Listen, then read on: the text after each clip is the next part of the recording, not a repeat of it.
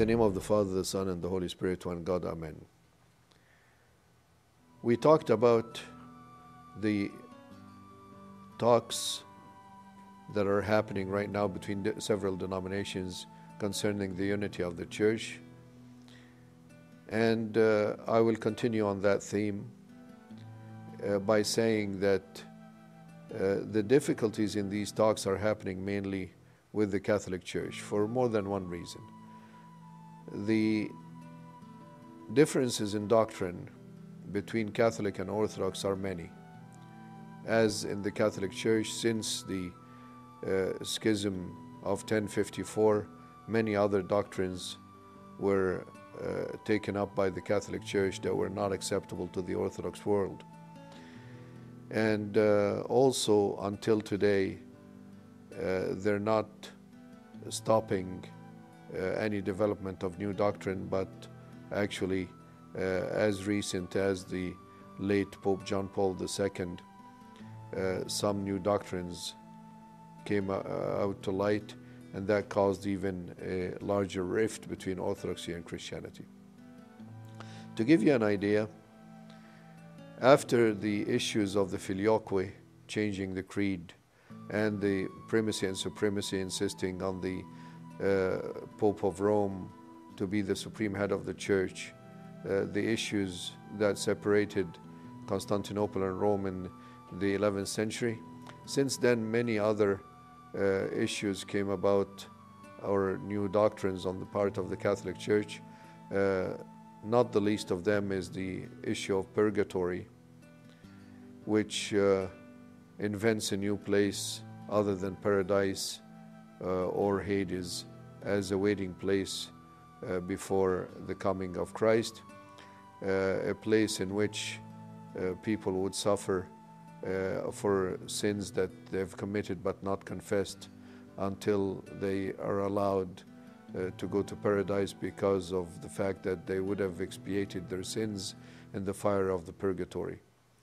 We cannot accept this one, of course, because we believe that only the blood of Christ can erase our sins. If we say that any other suffering on our part or any other torture that we can endure can expiate our sins, then it is as if we're saying that we do not need Christ. Plus that there is no reference whatsoever, directly or indirectly, to such a place in the Bible or in the teachings of the Fathers.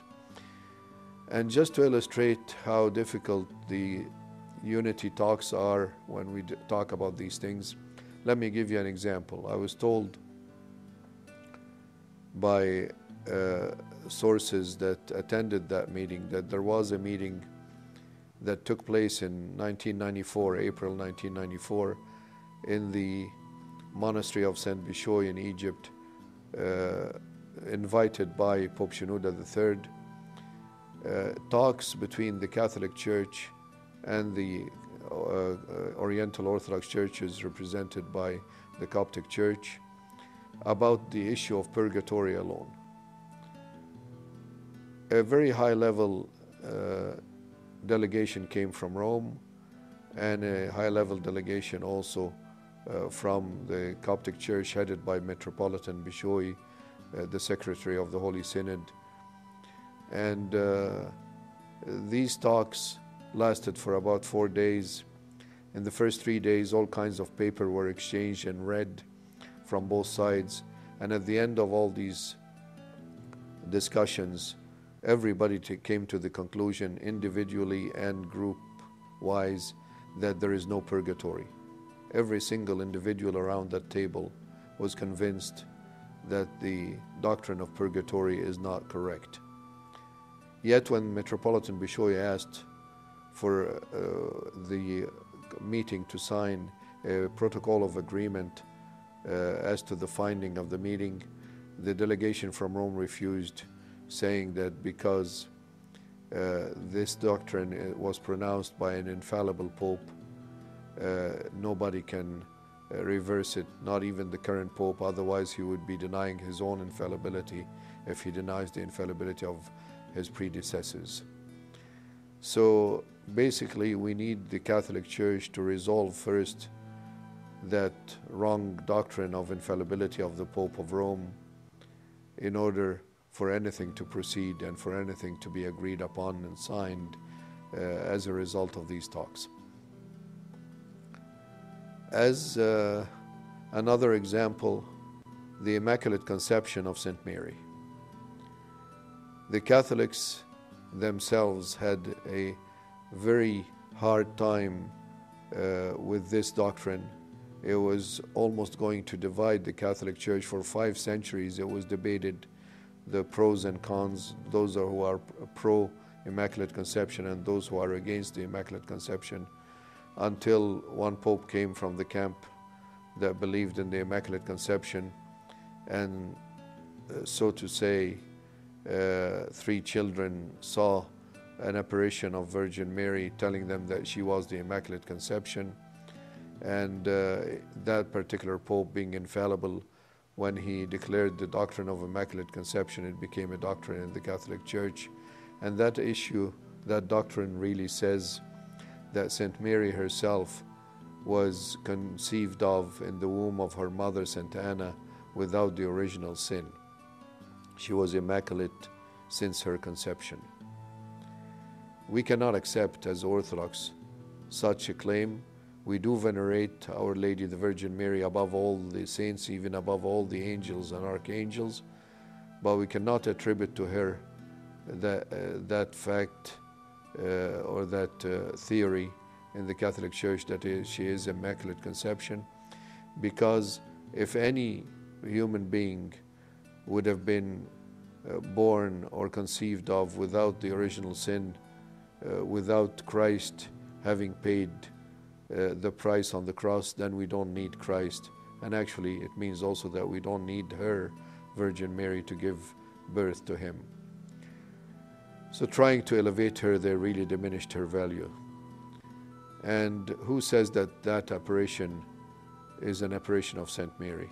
If you read the rest of the proceedings or the notes that were written about these apparitions and what she supposedly said to the 3 children, you would be convinced that this is not an apparition at all of St. Mary, and it's probably or most certainly a satanic apparition that delivered such a message, among other messages like, if you do not pray the rosary in a certain way, praying 10 times to the Virgin and once only to God, you are threatened by her to suffer in the fire of purgatory.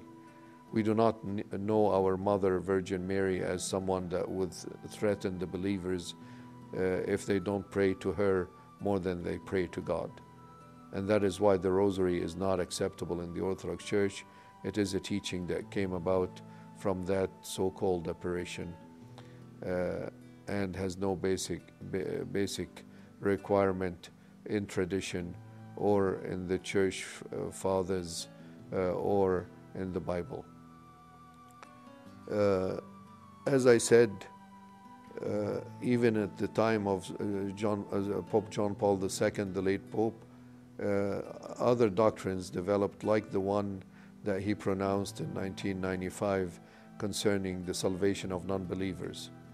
According to that one, even non-Christians who are not baptized can be saved, and he states that the Logos of God could have come not only in the person of Jesus Christ for the Christians, but in the persons of certain prophets for other religions or spiritual heads of these churches like Buddha and Shiva and so on and so forth, could have been a manifestation of the Logos of God, which we of course cannot accept at all. The Bible is very strict on this matter. This who believes and is baptized is saved, and also Christ saying in John 3:5, if you are not born of water and spirit, you cannot enter the kingdom of God. We have to go back to the Bible and we have to go back to the scriptures, and we have to go back to the sayings of the fathers and the tradition of the church to stay in line and to stay in the orthodoxy of the teaching of the church. We cannot allow that such new inventions happen just because we would want to be in good relationships with the world around us. Saint Athanasius, our 20th Pope, when they told him the whole world is against you, Athanasius, and he said and replied, and I am against the world, and glory be to God forever. Amen.